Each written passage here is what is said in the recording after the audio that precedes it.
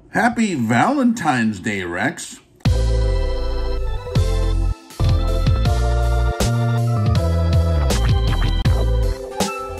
I'm Captain Reality, and I learned to read.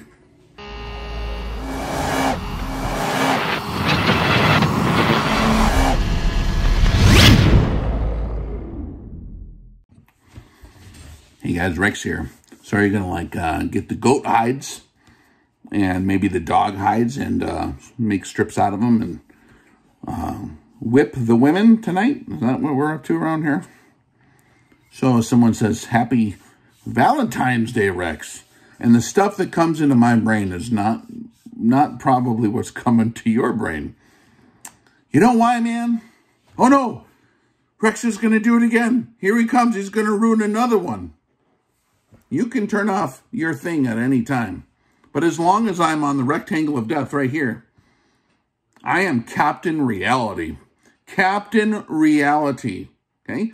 I was raised by nuns in a parochial school where they would absolutely every day, taught by them, not by some lady who was teaching the thing for them, but taught by the priests and the nuns themselves, the history and the adoption of all these different rituals and how they were brought in to the mother church because, you know, we had to Christianize all these things. So you want to hear the story about Valentine's Day? Okay, man.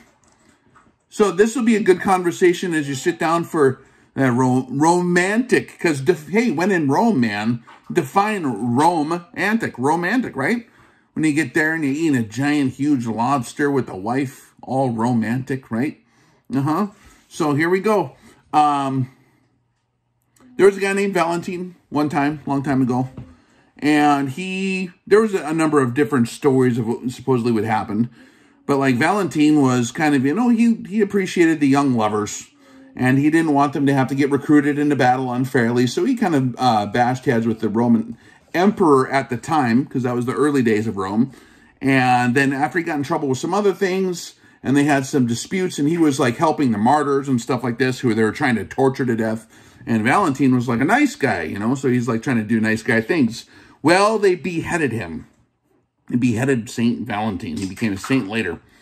And so now you can go visit, by the way, when in Rome, stop by, I think it's the Church of the Santa Maria in the Cosmedin in Rome. And you can go into the crypt of the church on Saint Valentine's Day with a bunch of other people to Saint Valentine's skull. And it's in a nice box. It's got the nice velvet around it, all the Valentine colors. And you can be with Saint Valentine's skull, and you can have him, you know, intercess for you. You can pray for Saint Valentine to, you know, get extra special permission for you to have multiple things fixed. He's also the patron saint of beekeepers and all kinds of stuff like that, right? So, like, and some of those things shift over time if you study the history of them. So, you know, that can change a little bit. So you can go check out the skull, man. And there's, like, other pieces, you know, they shared. There's some fragments that, like, you might notice some parts are missing.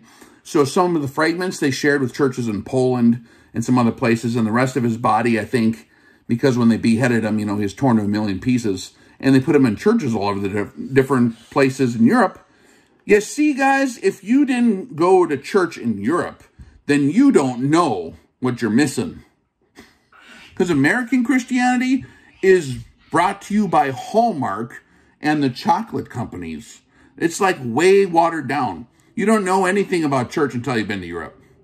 When you go there, you will get the actual picture of how it was delivered to your ancestors. Up until like the 1930s, when Americans wanted to make it into a corporate deal where they'd sell you candy. See, I'm not into this corporate stuff. I want the true heart of what's going on around here. So, there you go. So that's what happened at Saint Valentine. But the thing is, he was beheaded on February 14th, which is the day most of you would probably know who are in Rome all the time. That's the day right before Lupercalia. Which Lupercalia, right, is an ancient feast, which is like a real good time and is also like a mischievous, romantic kind of feast, kind of like Valentine was accused of doing, right, for helping out the young warriors to like stay with their lovers and stuff rather than getting recruited unfairly and some of the other things that he was accused of doing, which were actually all right. So Lupercalia was basically, I don't know if you remember Romulus and Remus. Isn't that like the fathers of Rome, right? There's an ancient festival called Lupercalia, where basically the order of Roman priests would gather at a sacred cave where the infants Romulus and Remus, the founders of Rome, were believed to have been cared for by the she-wolf Lupa. Remember all the rock and roll songs, Lupa? Yeah. You've been singing the whole time about Lupa. You didn't even know it. And the priest would then sacrifice like a goat for fertility and a dog for purification. Because nothing purifies like sacrificing a dog.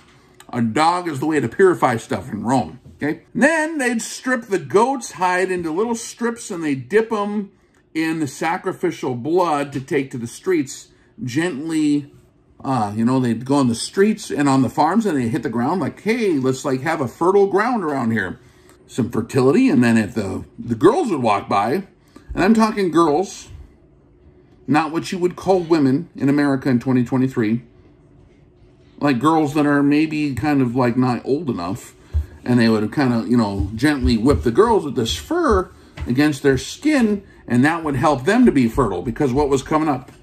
Later in the day, after they would do that, they'd be, in the women, the girls, thought that was fun. They were included. It was a festive practice.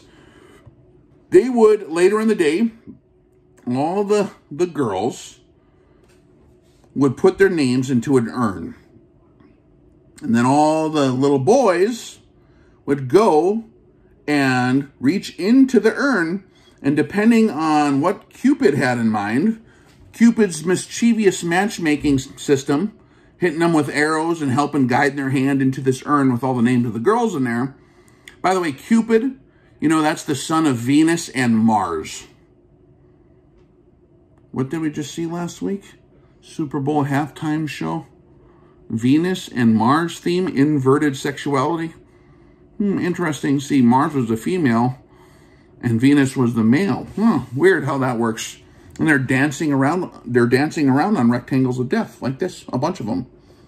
I'm sure it's normal. Don't worry about it, guys. Just watch more football. You ready to click off this video yet or not? Okay? Yeah.